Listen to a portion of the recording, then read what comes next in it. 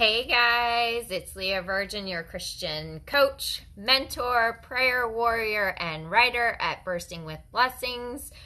And I am so happy to be with you guys today. It is Wednesday at 3:34. And apparently I have something in my tooth. Sorry guys. Hashtag real and raw. I had lunch a little while ago with arugula. Guys love me because it's so real. It was there. Not anymore. Oh, thank goodness. What did you guys have for lunch today? My favorite thing to have for lunch is pasta with pesto from Trader Joe's. From Costco. The Kirkland real amazing jar of pesto. You put a scoop, some pasta, whatever protein you can find in your refrigerator, and whatever green you want. So I will throw peas in it. I will throw broccoli in there. Arugula is my favorite from Trader Joe's. Or anything. Peppers, you name it. You can throw it in this pesto and whatever protein you like, and voila. It feels like an elegant lunch. It does. And it also gets stuck in your teeth and it's still there. You guys love me. It's still there.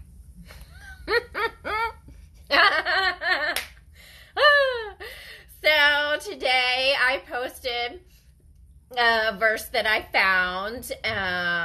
Hey, how are you? Thanks for popping on. I posted a verse that I found yesterday in the midst of feeling exhausted. You guys, I was so tired from everything that has happened with Mimi needing surgery on her little doggy paw, and some other emotional family stuff, and all kinds of the things, right? Life happens, right? This is our life journey. And I always say I'm blessed no matter the circumstances, right? So people will ask me, how I'm doing, and I'm abundantly blessed no matter the circumstances. This is the truth. The truth is I'm abundantly blessed. A, I have oxygen in my lungs. B, I have my Savior Jesus Christ. I know that no matter where I go, my Lord is with me. No matter what happens, He is with me. No matter, this world is not my home in terms of this is not my forever home. This is not it. It's not this and nothing else happens. But yesterday was super emotional, and so I'm sorry guys, I was not able to pop on here and do a live, although I did give you, did post some stuff. It was one of those okay, I was in bed at 7ish. I was in bed at 7 something, and I was reading my Bible and praying, and my husband came back from taking the boys to mountain biking, and I was just I'm done. I love you, but I'm done. How are you? Good night. It was just one of those days where it was okay, I'm not staying up. We can't have a conversation on how life is going. It's one of those seasons of life where things are super compact, bursting with a lot of things. I even reached out to a friend of mine and said, hey, I'm sorry, we haven't even talked, and that isn't even fair. And she's got stuff going on, and I can't even be there for her right now because there's so much going on with me too. And, and by be there, I mean, if she needs me, I'm going to get up and physically go there. I mean, be there as in, chitty-chatting on the phone for, long periods of time. I don't mean, I can't be there for her. God, that sounds awful. But, no, I mean, I can't just pick up and just, run over there.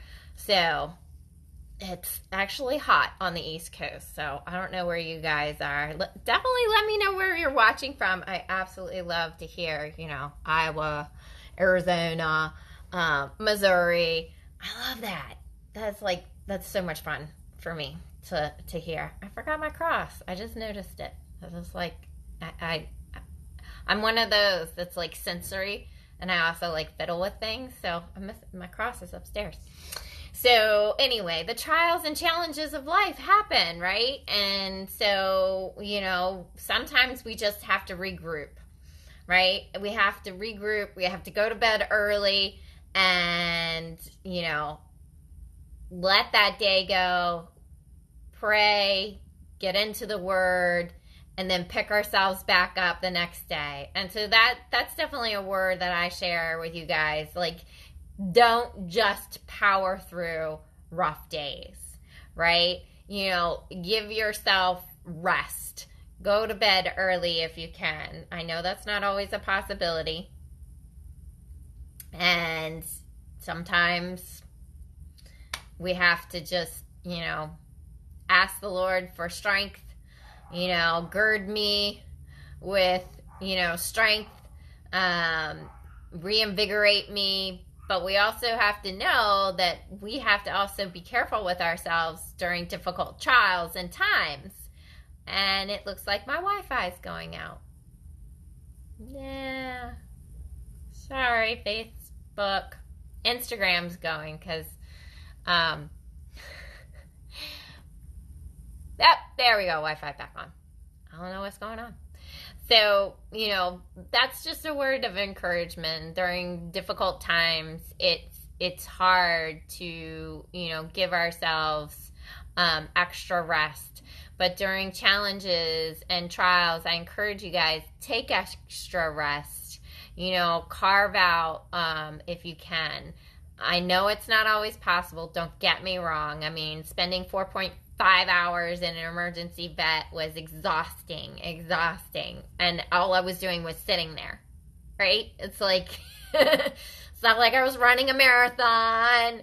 I mean, I got home and I was just like, I'm so tired, And yesterday, just going and having them sit there and talk to me about all her medications and all the things, and having to take my daughter and got her hair done, and we're dealing with another thing in our family and some emotional stuff, and it's like, and all those things can wear out our energy reserves. And when I saw this verse, I thought, this is the verse. This is a verse that, I'm going to be adding this verse into the Bible study that will be available. It's available for pre-purchase on my website for $4.99. So $4.99 is perfect. But it will be going up as soon as it's released. It'll be going up to $9.99. So, but I love this verse because it talks about the way God can reinvigorate us when we reach out and we cry out to Him. And so I'm going to start, and you know what? Let's just read the whole thing. Y'all, Psalm 138. I'm telling you what. Psalm 138. A psalm of David. I will give you thanks with all my heart. I will sing praises to you before the gods, before people. I will bow down towards your holy temple and give thanks to your name for your loving kindness and your truth. For you have magnified your word according to all your name. On the day I called, you answered me. You made me bold with strength in my soul. And that was why I posted in the devotional today, like, the word of God is, it is the food that our soul needs. It's the food that our body needs. It reinvigorates our soul and our mind and just our heart. And we can just feel the energy of the Lord flowing through us when we get into the word, when we dig into the word and we really soak it up like a tree does, soaks up that word and gets it deep inside, and just, so that it can cling and be a balm to every hurt place in our soul and mind. All the kings of the earth will give thanks to you, O Lord, when they have heard the words of your mouth, and they will sing of the ways of the Lord. For great is the glory of God. For though the Lord is exalted, yet he regards the lowly, but the haughty he knows from afar. Though I walk in the midst of trouble, you will revive me. You will stretch forth your hand against the wrath of my enemies, and your right hand will save me. The Lord will accomplish what concerns me and you. Your loving kindness, O Lord, is everlasting. Do not forsake the works of your hands. And you can just I can just hear David. I have this visual of him kind of in my mind, this visual of this man who is strong but humble at this moment. Don't get me wrong, he had some prideful, noodle-headed moments. I'm wrong, but so do I. I don't know about you guys. I have some prideful, noodle-headed moments, but at this moment right now, he's in a season of his life where he is, he's under attack. You can hear him. Though I walk in the midst of trouble, and you will revive me. And it's and God works all things for our benefit and his glory, right? Things that we walk through, they are used to mature us, to transform us, to make it so that we are the hands and feet of God, right? These things that we experience. Everyone is going to go through challenges and trials. No one is going to have a perfect life. None. There is not one, right? Pick up your cross and come after, walk with me, right? Walk with Christ. But he walks with us, right? He is the balm to our weary soul, and the broken pieces he fuses back together. And then they're made stronger, just like a bone that's broken, right? And the bone is set on the word of God and the calcium, right? That one place is stronger than all the rest of the bone, right? And so if we fuse those weary, broken pieces together with the word of God, they will be stronger than ever before. We will be stronger. We will be able to persevere. Our mindset in the midst of trials and tribulations will not be complaining and woe is me and oh my God, and I can't do this. And trust me, I may have recently said those things, right? But the more God works on me, the more I work into the word, the more they become grafted into my and changed, so that I am renewed in my mind, my spirit, my soul, so that the words that come out of my mouth are different, are so different that then my trials and tribulations are also different. They're different because I see them differently. I walk through them differently. I walk through them with intention to learn, to grow, walk with intention to plug in and speak the word of God over them. Day by day, moment by moment. And that doesn't mean that I still don't have to say the word of God multiple times a day. But I think that's what God wants. He wants us to dig into the word and use it. It is our shield. It is our lamp. It lights the way and the path, right? It turns the crooked places straight, the word of God. The power of life and death, the power to create the abundant, joyful life in all circumstances. And that may not be like joy like we think in our American mindset, like, I am so happy, everything's hunky-dory. No, but the joy of understanding that the Lord is with me in the midst of this. He gives me beauty for ashes. My tears, I sing with joy and praise in the morning, right? So I just want to pray for us. I want to pray that the Lord would make us bold with strength in our soul. Bold to speak the word of God over every circumstance in our life multiple times a day. Right? Not just carving out a small little chunk of time, but multiple times a day, speaking it until it just becomes a part of what we say and how we act. Is that when we speak, the recipe that we use to walk through the day is God's word, grafted, the glue that holds us together. Let's pray.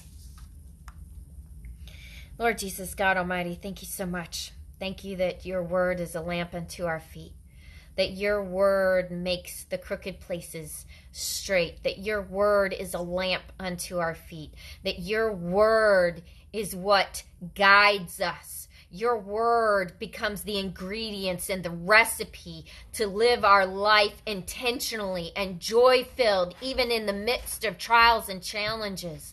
Lord God, your word, it is that beautiful, beautiful balm, healing. Your healing energy flows in us. Lord God, make our soul strong. Make our mind a sponge for your word. Make our heart filled with your holy word so that when we speak, your word comes spilling out of our mouth, so that we can speak your word to our challenges, speak your word to our circumstances, speak your word to those that are hurting, speak your word to those that are jerks on the road. We can say, may the Lord be with you and bless you and heal your selfishness. Lord God, help us to be humble. Help us to imprint your holy word upon our hearts and minds. Help us to soak it up. Your word is the food we eat, the water that fills our thirsty soul, that covers the charred, burnt places that this world can do. Lord, we praise you and we thank you. Lord, help us to just dig in deep for that peace that surpasses all worldly understanding. Thank you for this day. I thank you for your holy word. I thank you for your might, your love. I thank you, Jesus, for walking with us every single day, every step of the way. You never leave us nor forsake us. Your presence is always in us. Thank you, Holy Spirit. No matter how our emotions are, the truth is that you are with us. The truth is that you dwell in us. The truth is that you want to heal and lead us. Lord, help us to put ourselves in your capable hands. May we submit ourselves for transformation and change. May we grow in maturity and perseverance. May we have blessed eyes to see ideas and solutions that no others would. In Jesus' name I pray. Amen. All right, guys, I wish you abundant blessings. If you have any special prayer requests, please feel free to reach out, and I pray that God would continue to lead and guide you to his word that you need for today. Amen.